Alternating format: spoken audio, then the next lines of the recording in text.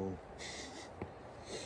right, we're going to do the Immersion Brewing Company. They're from Bend, Oregon. This is the Ring the Alarm India Red Ale.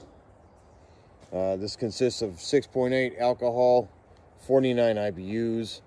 This should be pretty decent, I guess. The can... Centennial, Columbus, Trident, and Cascade. All right, we got a lot of traditional stuff in there. Good. I haven't seen Columbus for a while. Nice. The can's pretty cool. It's Cara like Munich, some special, caramel 30, caramel 60, and a little bit of black malt. Yeah. Nice. Red IPA. Yeah, right? It's got that rustic color to it. Yeah. Little pinage. Oh, yeah, for sure. Yeah. Definitely. Caramely red, amber color. You know Light what? red. Yeah, you know what I'm glad about this? It doesn't smell like a fucking tropical forest. Mm-hmm. Oh, man, it's hoppier than fuck. Yeah. Whoa. Yeah, it is. 49 IBUs, you kidding me? 490. Orange tint to that. That's kind of crazy. Yeah.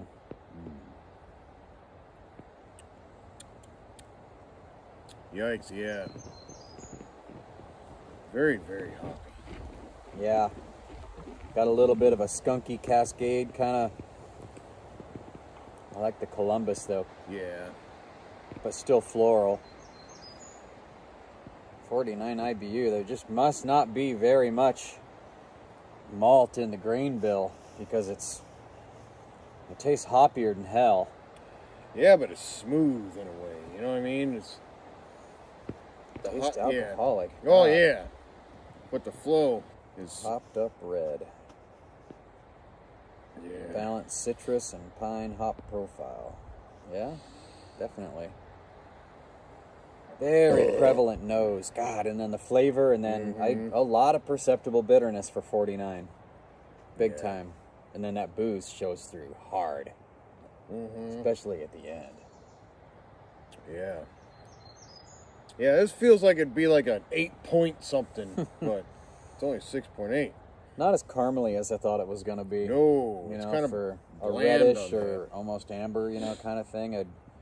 Especially since they had caramel 30 and caramel 60 in there. I'm like, all right, cool. Yeah. You know, and some Cara Munich and everything, and it just not as caramely as I thought it would be. I thought it would be a little more malty. It'd be nice if it were caramely and malty and maybe just a tinge of that malty sweetness to kind of offset those hops a little bit. And the fucking booze. Right. I can't believe how much it shows through. It'd be good with a fucking, like, caramelized onion, peppered patty melt or something. Yeah, absolutely. That Texas toast situation, Yeah. you know, and grill that up and put your open face, or an open face, like, brisket sandwich or something with the mashed potatoes underneath, and it'd go good with like a Philly cheese too. yeah, all that kind of stuff. Oh, Exactly, dude. Yeah. Be awesome. Yep. Yeah, some garlic fries. Oh yeah, for sure. Great with meat and like Cajun tots. yeah, Fuck. yeah. Even some Cajun shrimp tacos or something. Some Creole, you know, Yeah. soup or a gumbo or something maybe. Nice little kind of spicy chicken. Not like hot wings or anything, but Buffalo chicken Caesar or something. yeah. I like it.